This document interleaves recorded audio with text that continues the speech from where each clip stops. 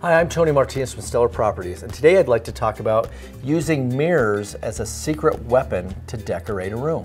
Now, most people know that mirrors can be used in small spaces to make those spaces appear larger. But what many people don't know is for large spaces, people can use large mirrors to make the space even look more expansive, more elegant, and bring out all the intricate features of that room. So large rooms should not be neglected either. Mirrors are also great to use in places that are dark and don't have a lot of natural light, especially if they're used in serial next to each other. They can give the optical illusion of windows, and they can refract whatever light is in the room and make it look a little lighter. Another way to use a mirror is for an artistic design, is for a round mirror on top of a rectangular cabinet, which gives it a little artsy feel. Another way I've seen mirrors used is sometimes there's a room that has views in a very odd corner of the room.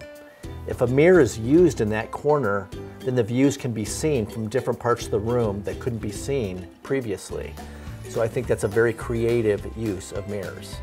Another plus for mirrors is they can be a lot less expensive to decorate a room than traditional artwork. So I hope you found those tips helpful. If you know of any folks that could use my services, I'd appreciate if you pass my name along. Thank you.